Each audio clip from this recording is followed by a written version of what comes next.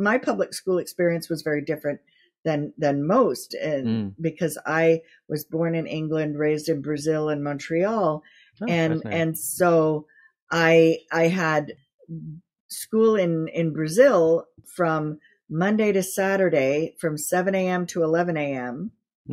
And because it was too hot to go to school, to go to a building after 11 a.m., so after 11 a.m., you're done. You're out, you're at the beach, you're with your friends, you're doing whatever. So and everybody was up in the morning because it was so hot. So from 7 till 11, Monday through Saturday. And that's how they got everything in.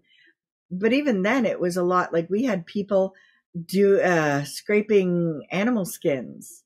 We had like so many different experiences there. And I lived both in the hills and in Rio de Janeiro, close to the ocean. So lots of different experiences there. But then in Montreal, that was very different too, because the FLQ, which it was a group of people trying to force Canadians who lived in Quebec to choose French and be their own country. It was the separatists. Yep. Okay. Right. So it's like the IRA in if you think that way. So we had bombs being planted in the schools. We had these terrorists riding motorcycles through the schools just to disturb English schools. Wow. So it was horrifying. And then I went to boarding school in England, which was a totally different, experience, because I was only 8 years old when I went to boarding school in England. So I was 4,000 miles away from my family. And then, I remember doing flashcards. But what I remember most is not what I learned from these classes. Right. But from, the experience of being in the area. So my experience, and my grandfather was a scientist, so he never forced me to go anywhere. Whenever we moved, it was convenient for them to have me in school. It was still a daycare kind of thing, right? After a brief interruption. The independence factor that came from that was huge.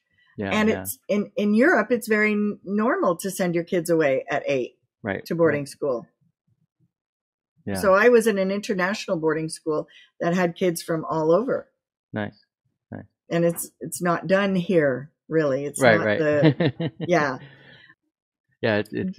only a rare, there are a bunch of boarding schools on the East Coast of the U.S., but it's not really a common thing for sure. Yeah. Actually, we have an elite private school in Oregon here, not too far away.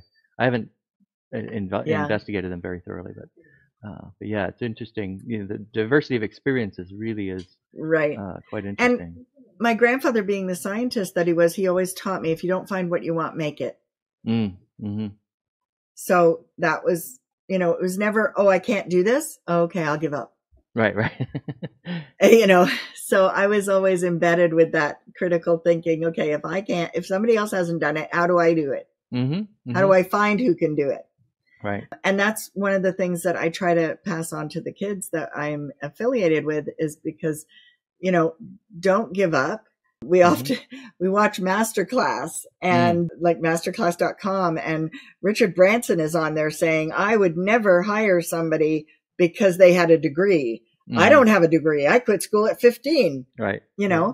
I was in a high school band that couldn't find somebody to sign us. So I created a music label. Right. So, hit an obstacle, overcome it. Yeah. And that gets at the title of the whole series here is Agentic Schools, is really emphasizing that agency. And it's amazing how many different ways people have found to do that.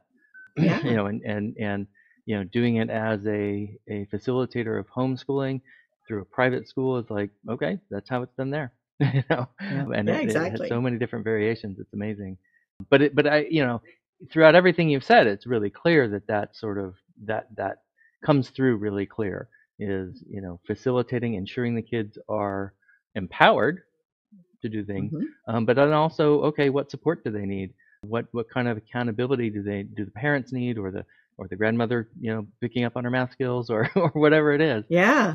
But really, the underlying core of it is that agency, that ability to, tune in to what it is you're up to and do it.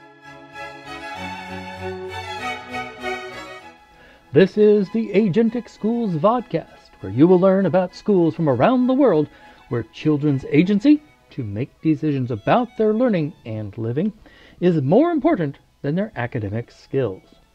What makes education possible is the satisfaction of psychological needs. So that is what these schools have in common with all others. What makes a school agentic is satisfying those needs particularly well. I'm your host, Don Berg.